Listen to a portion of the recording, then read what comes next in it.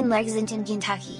On March 15, 1998, Virginia Caudill, and accomplice, Johnathan Goforth, entered the home of 73-year-old Lonetta White, and beat her to death, shattering her skull.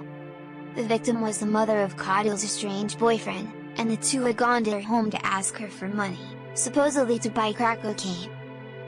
Caudill and Goforth then ransacked her home and stole numerous items of valuable personal property, including guns, jewelry, and a mink coat. Then, they wrapped her body in a rug, and placed it in the trunk of her own car, and drove her to a rural area in Fayette County, setting the car on fire. The victim's body was so badly burned that she could not be recognized.